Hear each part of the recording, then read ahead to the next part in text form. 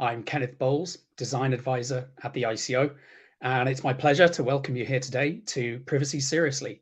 This is part of an ongoing series of events and support that the ICO is offering to designers, product managers, engineers, and our theme today is how to do great work in the real world of technology teams. We've got two fantastic keynotes and two expert panels for you today. And I'm particularly excited by this event because we had overwhelming interest in the event. It blew right past our expectations. So it's great to see such a strong appetite for privacy discussion among our friends and our peers in industry. So I really hope you enjoy the afternoon. A couple of logistical points before we start. We will have breaks between the sessions. The timings of those will appear on the slides between sessions, so you'll know when you need to come back.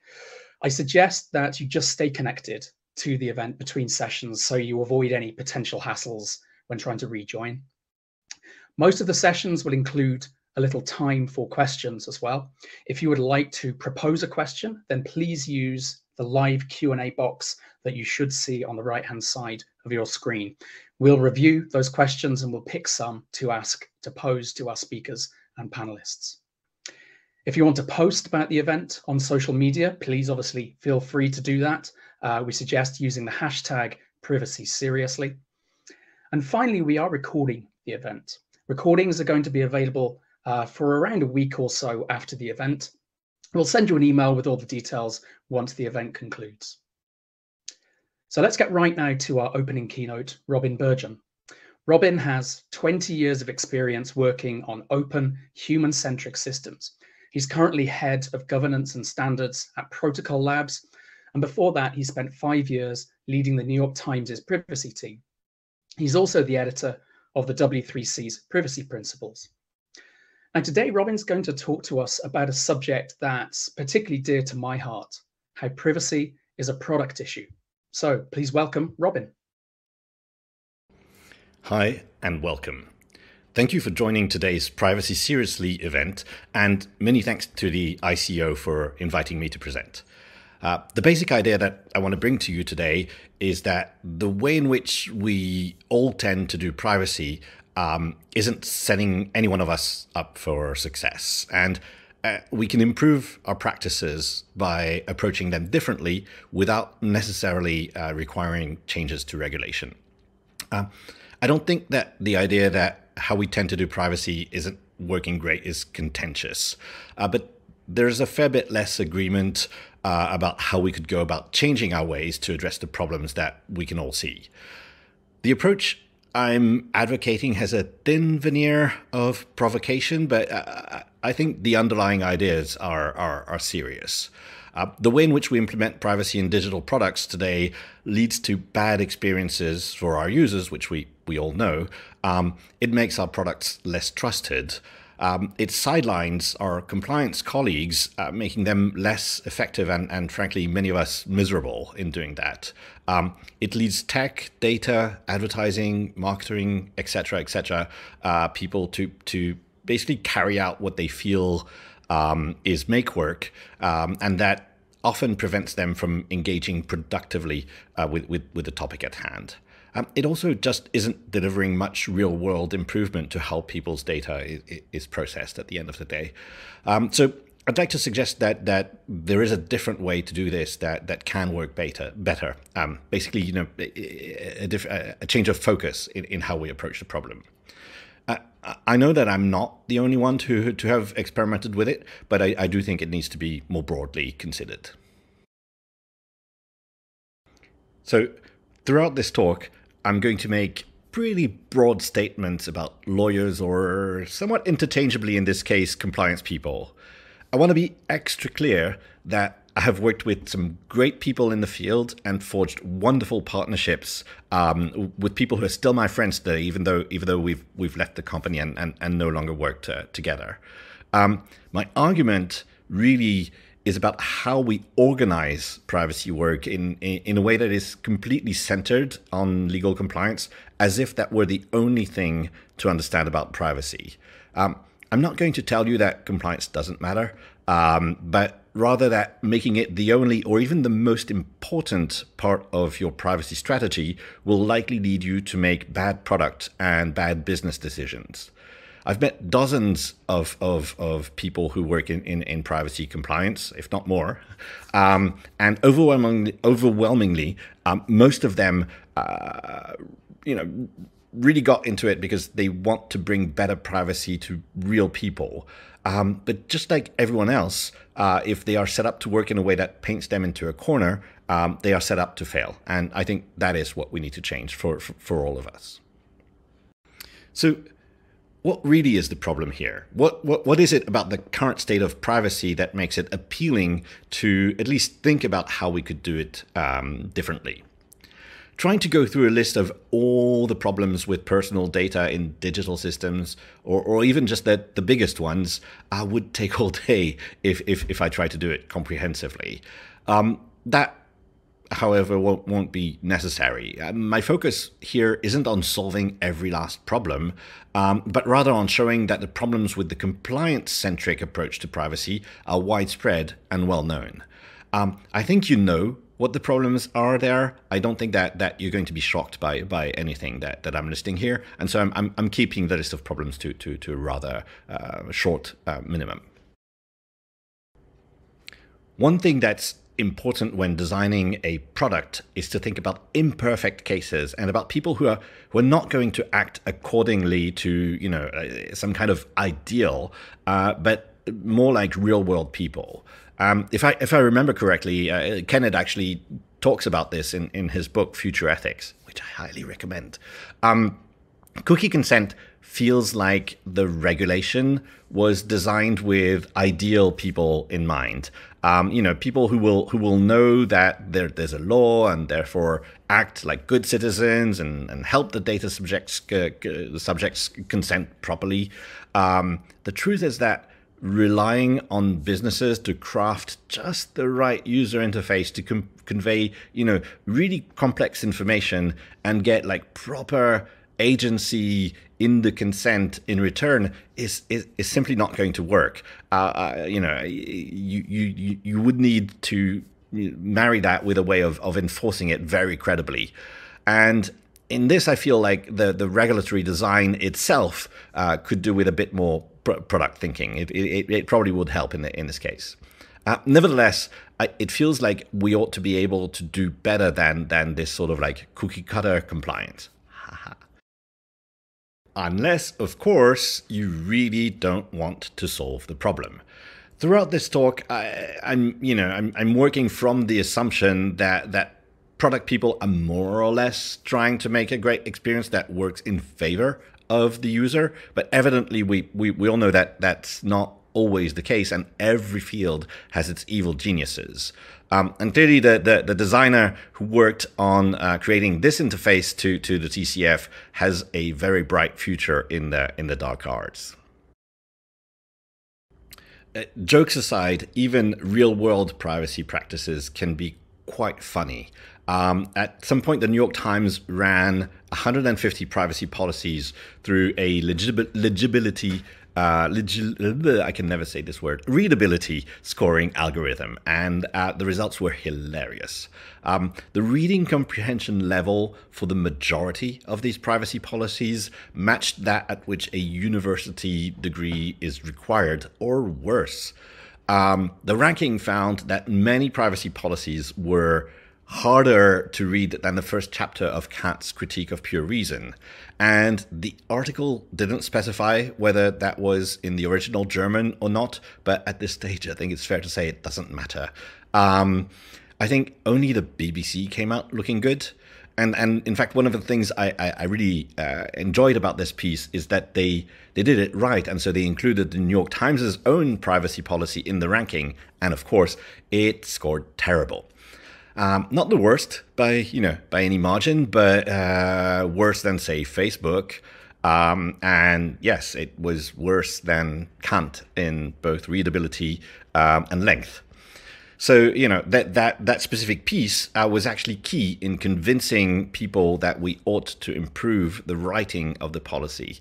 And that on its own is already an important takeaway to understand. Is like, when you're trained to deal with this kind of document, and you do it every day for years and years, you might completely lose sight of just how impenetrable and poorly written it is. This is not English; it's legalese. It's literally a separate language, and lawyers who don't see the problem are not acting in bad faith.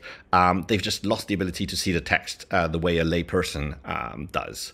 And that makes it hard for them to fix the problem in the first place. So that's already somewhere where partnership, a stronger partnership and direction from the product side can help.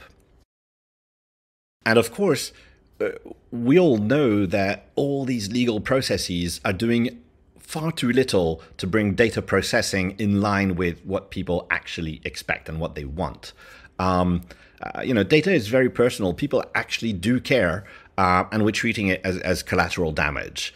You'd be surprised maybe at how many people notice this. They're not noticing every day. They're not obviously noticing on every page load. You couldn't do that, but they do notice. Maybe someone recommended that they installed, this or that extension that shows them what's going, some idea of what's going on in the page. But people do notice, and it takes a toll on how they trust, the digital space and our products. And the feedback I've seen isn't coming from Linux on the desktop nerds. It's mostly from curious people who just wanted to know, and a lot of the time they convey just how disappointed they are that one of their favorite sites is carrying out these practices. They feel like the products we build are backstabbing them.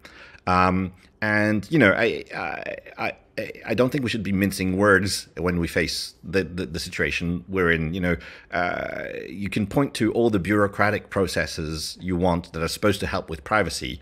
The stuff we're building is still just like plain, downright deceptive to people. They don't think that's what's happening, and we're still doing it to them. I could go on with these issues, but I know that I don't need to. We all know it's a mess out there. And perhaps the most surprising fact about many of these issues is that it isn't highly controversial that they are problems. We all know this. We've all seen this. We use the internet as well. And I don't think I've ever met anyone involved in making any kind of user-facing product, or even who just uses the internet as well, who thinks that any of this is good or helpful or working. And yet it still happens. And it doesn't seem to be getting any better. Why?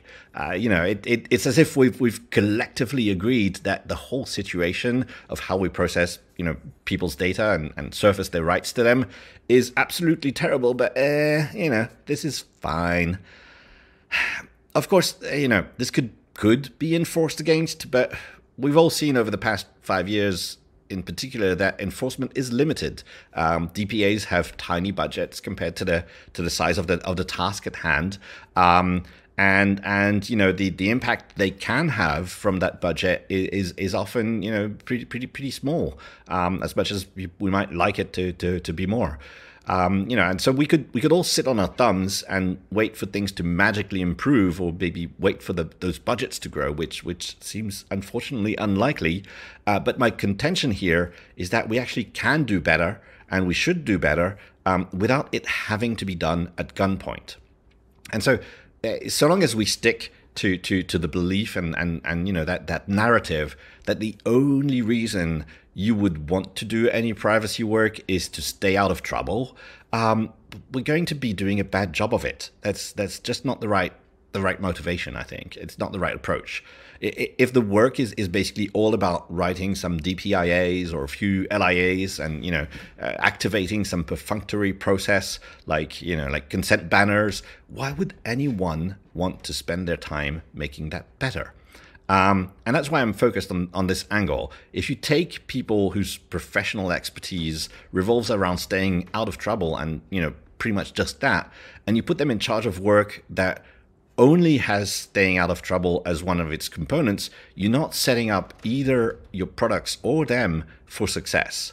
And we know that this isn't fine and that we need to do better. We again, we all know this. But if we're going to change things, we have to challenge ourselves to do better, and we have to do it in a way that changes the way in which we organize and focus the work.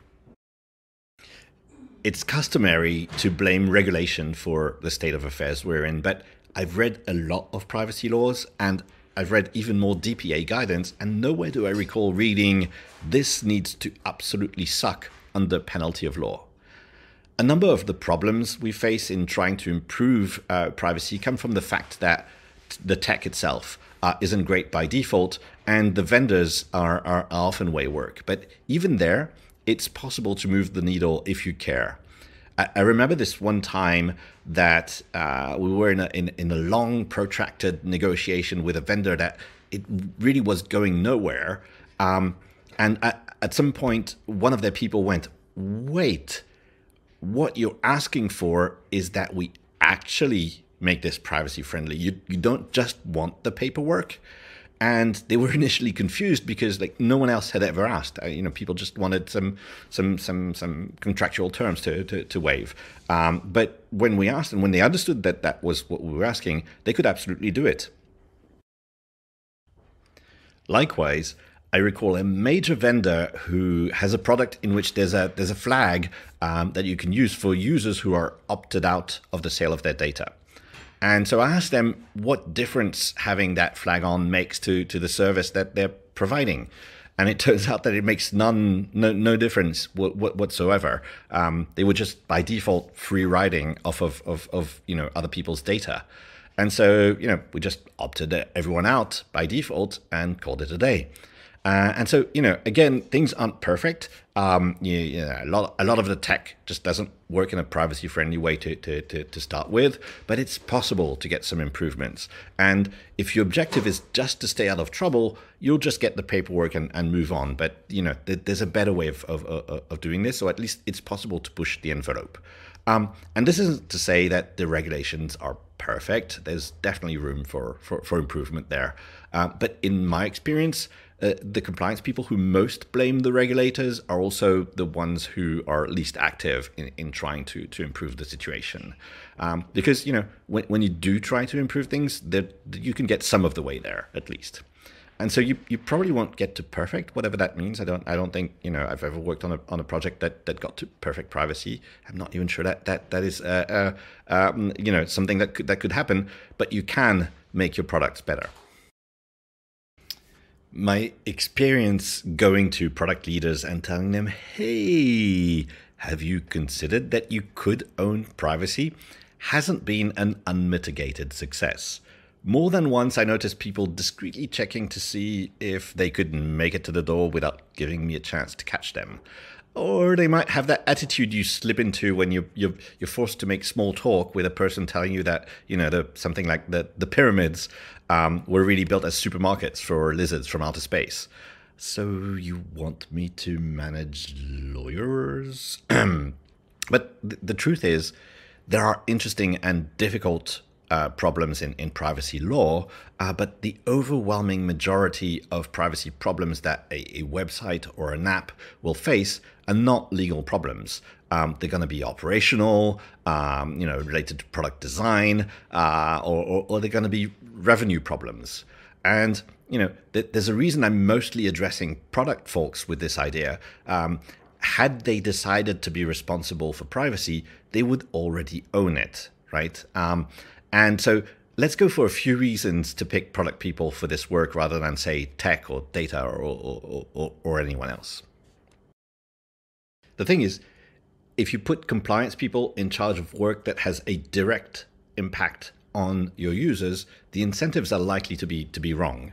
At the end of the day, one of the ways to do compliance, one of the key ways to do compliance, is to protect your company from the rights that your users could express. And in fact, there's this great passage in the book Industry Unbound from Ari Waldman, in which one of the lawyers he interviews basically blurts out that the whole point of consent is to protect the company from its users, and then realizes what he just said and hangs up. But privacy is intimately human, and it's often surfaced to users in multiple ways. And product people is precisely about, product work is precisely about understanding how to interface with humans. In everyday interactions with other people, most of the time, privacy is so obvious that we don't even think about it. And understanding how humans will deal with specific privacy affordances is really key to doing it well. And understanding how people may suffer if you do it poorly, including potentially much later, is also part of caring about your users. And so this feels very, very product-centric already. Privacy work is also deeply cross-functional. You need to understand people, but also design, data, tech, the manner in which your product acquires new users, what your revenue drivers are. You need to understand long-term strategy, what it is that you're trying to achieve with your product or products. Compliance is also cross-functional in its touch points, but it isn't focused on improving people's lives, and more importantly, it is rarely concerned with capabilities. Product people, on the other hand, are constantly interested in what could be done so that they can find new creative ways of developing their product further. And that's the right attitude to have here, I believe. Understanding what could be done is key to solve problems in a way that is specific to your products and driven by your product's needs. That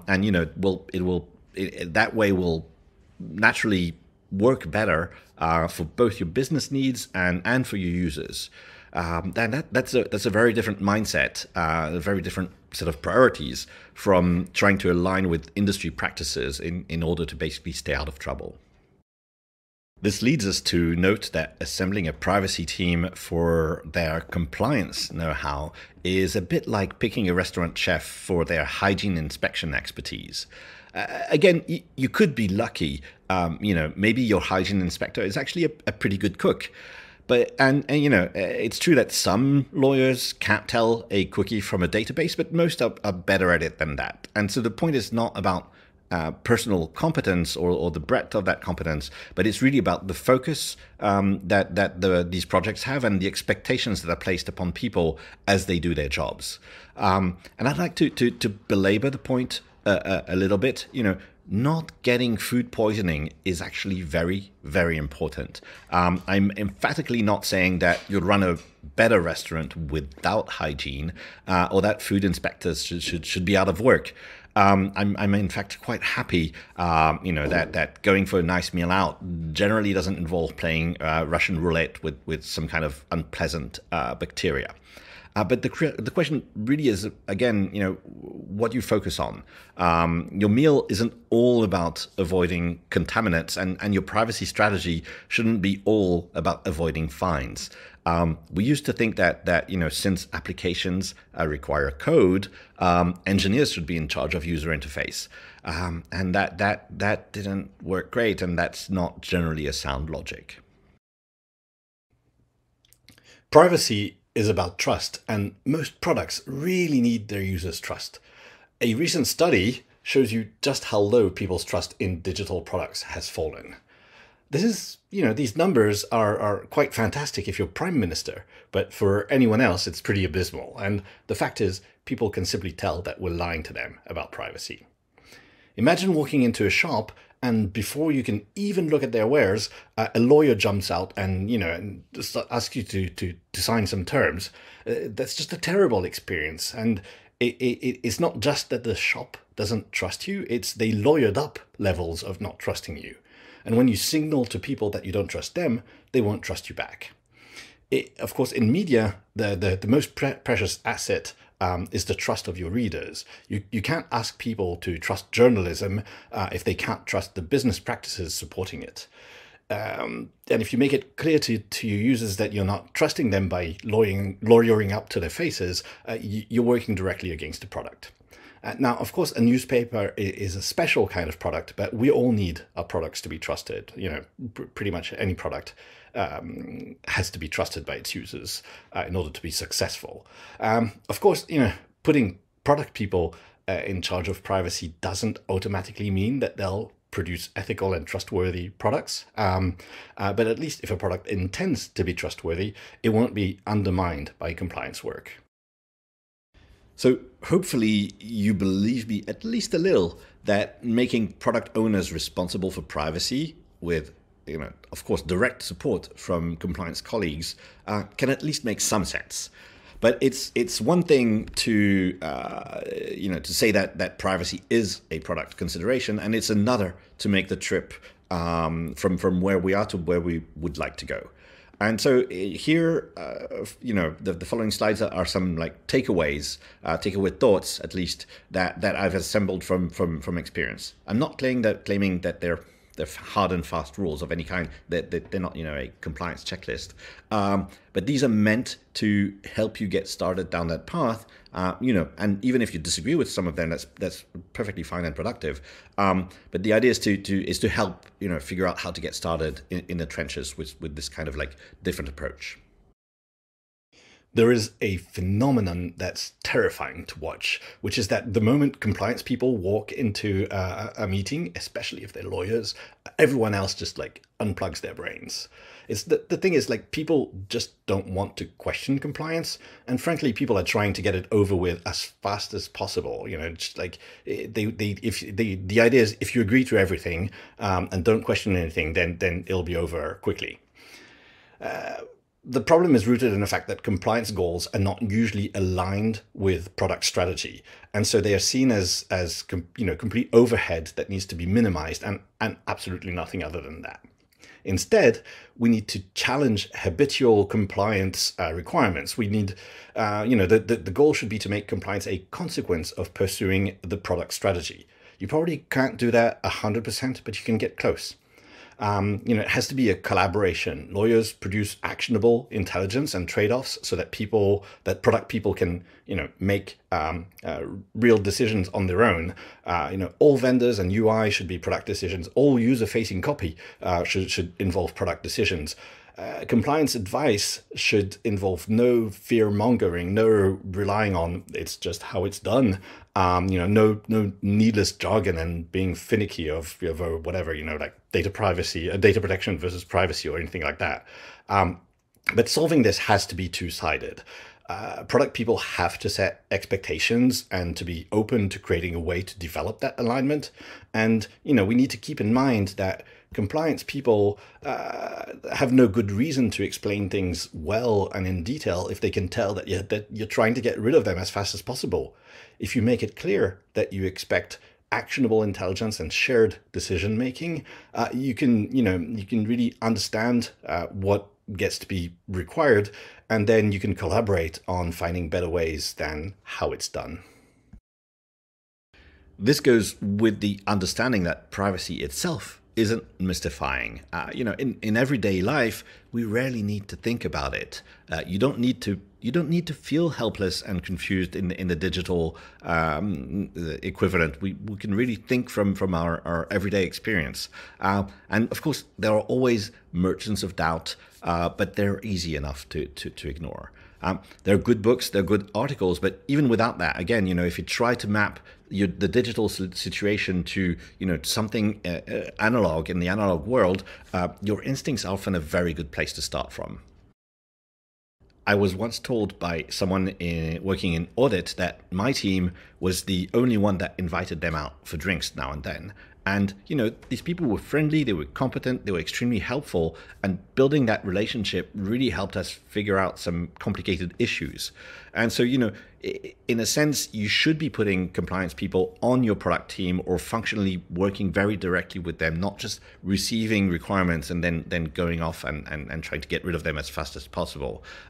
You want to have a strong enough relationship that you can, simply say, yes, I know that's how everyone else is doing it, but how everyone is doing it is stupid. Let's work together to figure out how we can improve it. And understanding, with that in mind, understanding where they're coming from can really help find ways to move forward. For instance, the compliance perspective is often to do the same thing as everyone else, based on the belief that way you won't be spotted, or if you are, you can claim that you're just following industry practices. It's supposed to be less risky, at least in theory. I think that there are limits to that approach, but precisely by understanding, you know how you can push back, right? First, I think it's decreasingly viable. I've seen both advocacy orgs and regulators really work to develop automated scanning. And with automated tooling, the more you do the same thing as others, actually the easier you are to spot. So that's not necessarily great, but also I think understanding that perspective, you can explain that you want your product to be differentiated, and that you want it to be more trustworthy than that morass of everything else, and that will likely require doing things quite differently.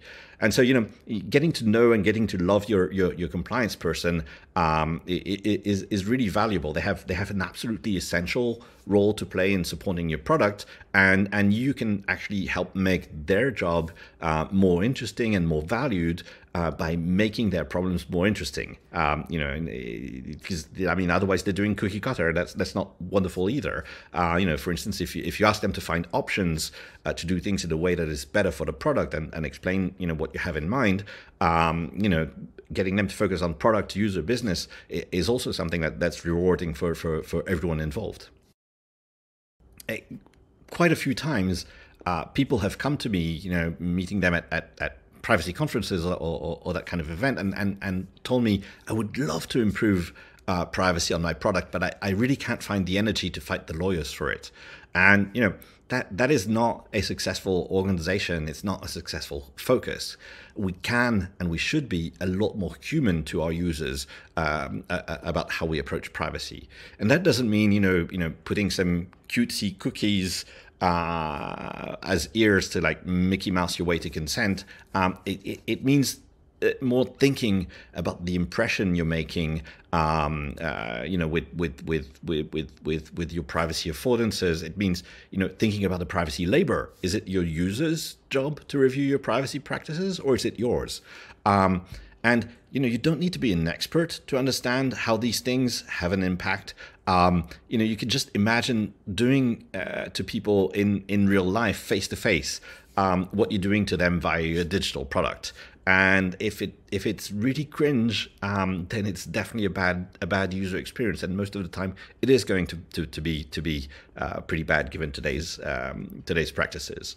And the thing is, like, this whole like trying to be human to humans approach works internally as well. There was this one point when I was working on an algo-ethics policy. It was just completely a draft and informal, and it hadn't been made operational in any way. But people started reading it and using it anyway, and then they started applying it in their fun projects as well. And so I was a bit surprised. And when I asked people why they applied a policy that wasn't done, or that that they didn't have to because they were working on their fun projects, they said that they felt that in the policy, obvious human care was coming across in the way that the document was written, and maybe that came from the draft and the informal tone, but that actually made them want to adopt the policy. So the whole human thing is actually quite popular, both internally and externally, unsurprisingly perhaps. If you listen to digital leaders of all stripes, CEOs, CTOs, etc., they often just won't shut up about how important data is to their product, to their operations, everything. And then if you look at what the products actually do, you'll generally see them, just giving that data away to all kinds of other parties. And that's kind of like, is that data really valuable if you're giving it away? And I think that behavior comes from the mistaken impression that because data can be easily copied, you can just give it away to others without losing anything. And that's just failing to understand the economics of data. Knowing how your users behave, what they're interested in, how your product works is really valuable information. And being the only one to understand these things is even more valuable.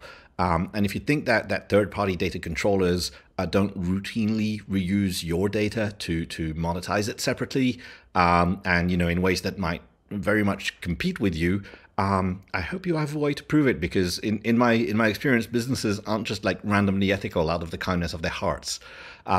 And you know, a lot of the time I've seen compliance approaches focused on empowering people, you know, businesses to share data as much as possible, basically providing a shield around data sharing.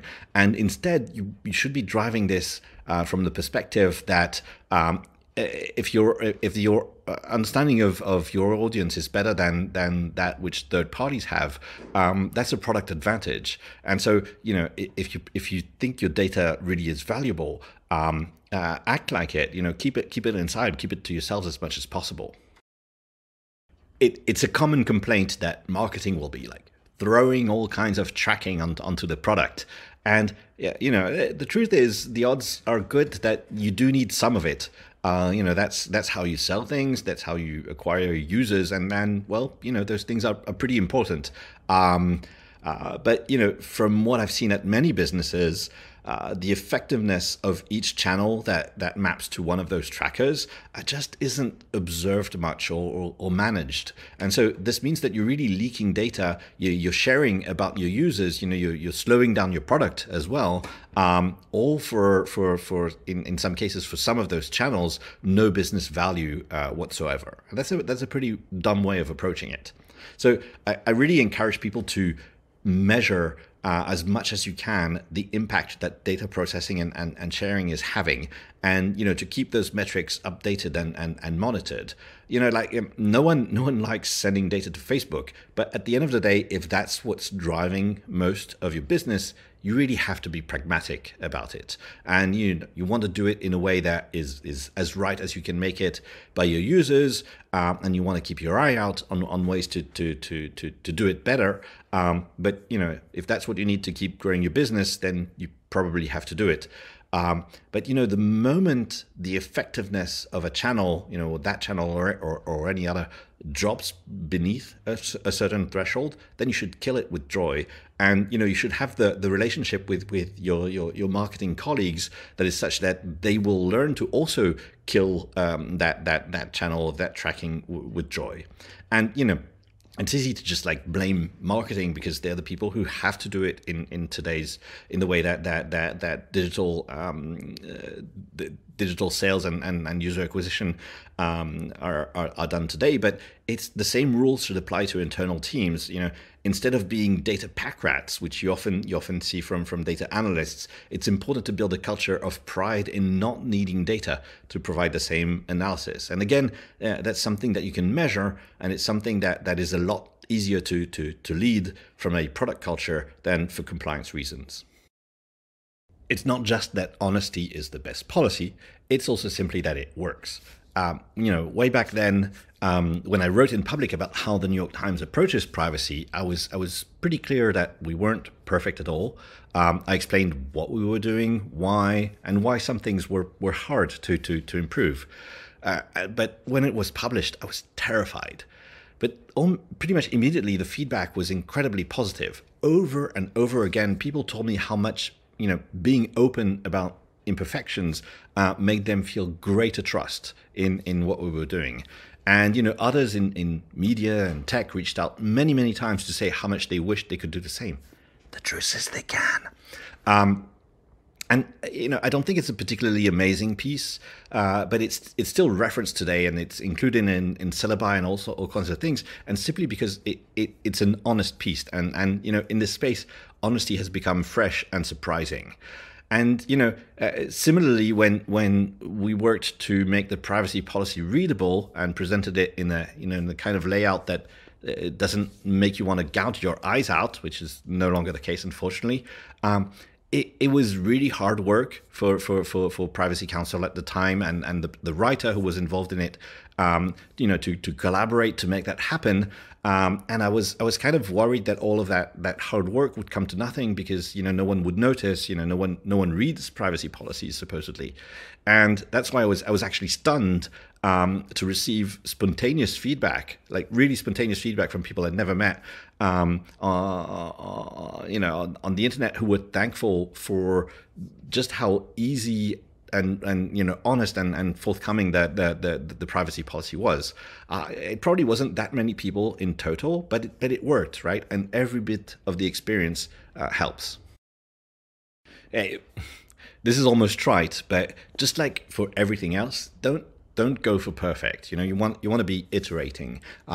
You want to develop a sense of where you're going, like some kind of privacy strategy that produces compliance mostly as a side effect, as I was saying earlier, but that is really grounded in product goals.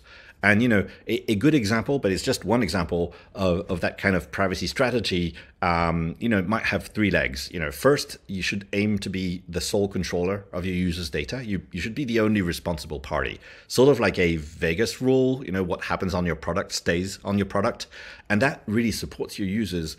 And it gets as close as possible to getting as close as possible to it can really help support your product from a business standpoint. Second, you really want to measure the impact of your data usage to make sure that you're not processing data that doesn't support a real business impact. So this is basically like data minimization, but on steroid.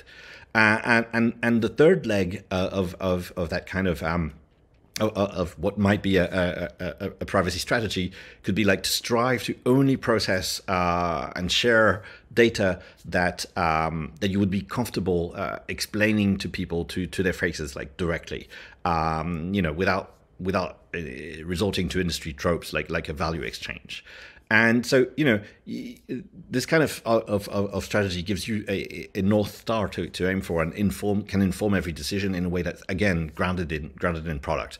And, you've likely never shipped a product that was perfect on your first iteration or even on the, 200th iteration. And this isn't different. And so you don't want to get stuck on absolutes because those prevent progress, but you can really have a product-led objective that helps you iterate towards good. In some jurisdictions, you can get into legal trouble if you don't provide an accessible experience. And that's definitely something that is a motivator for some companies. But in general, accessibility work is rarely driven by the legal department or by a compliance team. Product teams, of course, rarely do enough accessibility, but still, it's understood pretty much by everyone to be a user-facing concern, and making a product accessible sits squarely with product. Basically, the world of accessibility hasn't let the compliance discourse take over. And I think that's in part because of the excellent work that the Way project has done over the years, advocating for accessibility and producing standards for it. And we need a lot more of this. And so with others, I've been working on trying to replicate that work to some degree for privacy. And there's currently a draft on the basic principles that we're about to start prodding people into commenting more as we slowly prepare to make this an official standard. So please read it and tell us what you think, because I really believe that global standards can help us here. There are plenty of things that are legal but unsafe. I have these cooking pans that look great. They're eco-friendly, no bad materials involved, but they have these totally dumbass metal handles that all but guarantee regular burns. And, this is sort of it's just a small thing in my own kitchen, doesn't matter, but data is way more dangerous than that, and digital tools can be way, way more dangerous than that. And your users don't understand the risks, and you shouldn't hide behind the fact that they might have consented or that what you're doing is something you think to be compliant. The law really is a floor and not a ceiling, and the safety of your product is really your job. Here in the US, there are bounty hunters looking for women seeking information about abortion in states in which it is no longer legal, and you can use the ad tech stack to do that. So that is something that we people who work on these products must protect our users from. And many products that you integrate into a site or app just don't provide the service, but also sell the data to brokers. And you don't know who those brokers are, who they then resell it again to. And, this can then be used for all kinds of nefarious purposes, like, for instance, going after undocumented migrants. So, designing for safety includes privacy and is a core product concern. And I won't go into details here. I'm really looking forward to the closing keynote that will cover that later. But this too makes privacy a product concern very much. I swear they didn't make me say this, but it's really true. If you can engage with regulators directly, my experience in doing so in different countries has always been positive and friendly, and I've learned a lot of interesting things along the way. And again, I think when you engage with regulators, it's important to do that with a much broader perspective than that of pure compliance. I know that some people have a really cynical perspective on regulators, but the truth is that they're not trying to create bureaucratic make-work and unusable experiences and unreadable notices. In my interactions, they've always been interested in the holistic experience and are really curious to hear what works and what doesn't. But the problem is, if all the feedback they hear is from people who approach privacy from a purely defensive, bureaucratic compliance perspective, they're not going to be supported in making your lives easier. If you're trying to build better things for people, they should be hearing from your product, from your business, and ideally a lot less from your lawyers. For instance, I've had conversations with people who work for regulators in multiple jurisdictions about using the Global Privacy Control, GPC, or its cousin, the ADPC, to enable people to express rights in a way that works under both regimes that are like, similar to California and those that are similar to the GDPR. And this could make people's lives a lot easier, and it would help eliminate third-party data controllers, which we should, no one needs that. At no time did anyone involved in regulation say, "Ooh, but you're not a lawyer." On the contrary, what I heard was like, "Ooh, you know about how browsers and standards work, and you've deployed GPC in a real-world context. We should talk. We want to hear more." And again, in my new position at Protocol Labs, I'm part of a data protection working group, and we're trying to figure out how privacy rights can be effectively supported in next generation internet protocols that have different properties from the systems we're used to using today. And it's still too early to share things, but I'm actually looking forward to discussing some of the difficult details with regulators. So I encourage you to reach out as well. So hopefully, this gives you some ideas about how to move forward and gives you hope that we can change things. But more than anything else, I'd really like to say, more than any specific detail, changing the focus of privacy work to be grounded in product expectations is really what's driving this. This allows you to develop a privacy strategy that can then drive towards good. And of course, only very few places do privacy work in a completely bad way, and many of the many places will do some of the right things. But my argument here is really that switching the focus and the driver from compliance to product really helps give a more solid grounding to the good things you're already doing and enables you to do more. And so, if you work to be responsible for all your data processing and to push towards that better product approach, I think we'll be building better things for it. And so, thank you. Of course, don't hesitate to reach out if you have any questions or if there's anything you want to talk about. And I hope that you're looking forward to the rest of the conference as much as I am. And I think we have some time for questions. Thank you. Indeed, we do, and hopefully Robin now joins us for some Q&A. I must say I was particularly impressed by all the costume changes and the way you were flying around the room in the talk, Robin. So thank you for that. Great work. Turning to chat, we've had a couple of questions about whether sessions are going to be recorded. Happy to confirm that yes, we are recording these, and we'll email you a link to those recordings after the event. Robin, we've got only a couple of minutes, but I want to cherry pick a couple of questions that I think are really interesting. I'm going to bring two together. We had a question or a comment from Bethany saying that you can work really hard on readability of privacy notices, but the jargon we have to use increases the score every time. And then Atusa says, well, how do we ensure that those privacy notices are easily understood when there is this checklist of requirements we need to have? Any thoughts on that? Yeah, I mean, you probably cannot get to something that is trivially readable by everyone.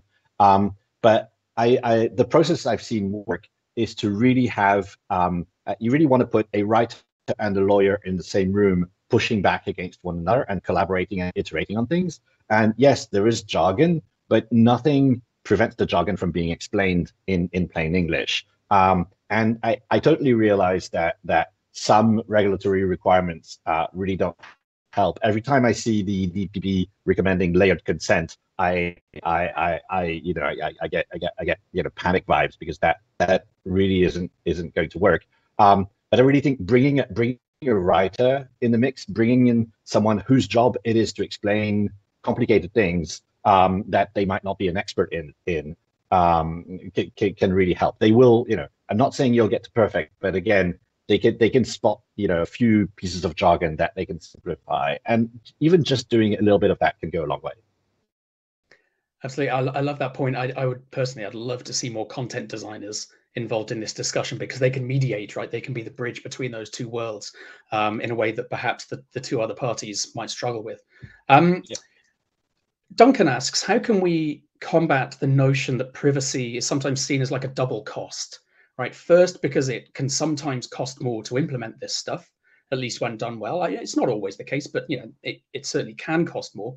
And second, then the idea that it sometimes leaves revenue on the table because you can't monetize the data or the targeting or whatever. So how do we combat that objection to this kind of work? I think that's a very good point, and a very important issue to address.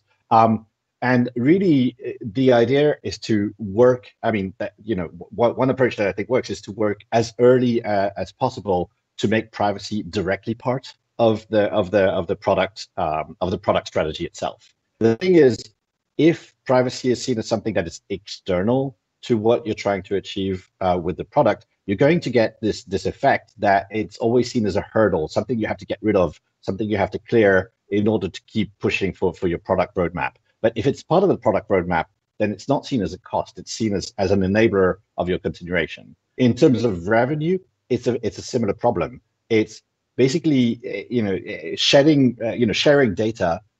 It tends to enable you to make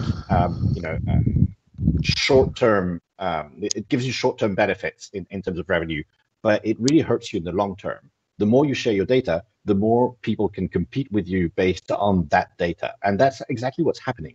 When you share your audience information with third parties, those third parties remonetize that information elsewhere. When Facebook, if you're running a shoe shop, sure, the fact that you're giving them data might help them target people for your ads for your shoes, but it also helps them target data for your competitors.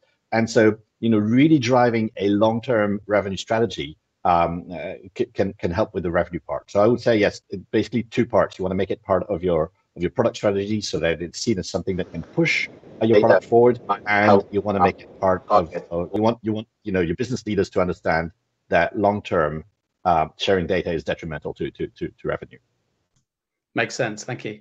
And then the final question for now from Livia. Have you got any examples of how product people have made concrete metrics for success for this that go beyond just, are we complying, yes or no? That is hard, because you would want user-facing metrics. Those are expensive to get. So one thing that I've seen deployed is to actually measure your users' trust in your product over time. And you can see that by making privacy affordances better, you actually are improving trust. It's not something that will take, it's not something you'll move over 2 weeks. It'll take probably several quarters, but you can actually see the impact of better affordances. So that's one. In terms of things that are easily measurable, you can always look at how much data you're sharing, how readable things are. You can do A/B testing and then pop up questions to people in terms of to ask them how they felt about different dialogues. I know that one thing that is really important to understand is that and I've repeated that in the talk, and I'll keep repeating it probably for many years to come, is that trust really has an impact. It's hard to measure, but it really does. When the New York Times, and this is like something that's been discussed in a number of public articles, when the New York Times started its first party data project, they actually asked people to voluntarily, give more data. That they said, this is just to improve our advertising. We're only asking you to do this to improve our advertising. And honestly, my expectation was that most people would say no. They'd be like, what? I'll never do this. And it was really easy to decline. You really didn't have to volunteer for it. But a lot of people did volunteer for it because there had been all this work ahead of it to make sure that people would trust that would trust the system. So if you can measure trust with surveys and with interactions, then I think that's a good needle to be moving. Real, thank you. I think we probably need to wrap it up there. So many thanks for joining us, Robin Berjon.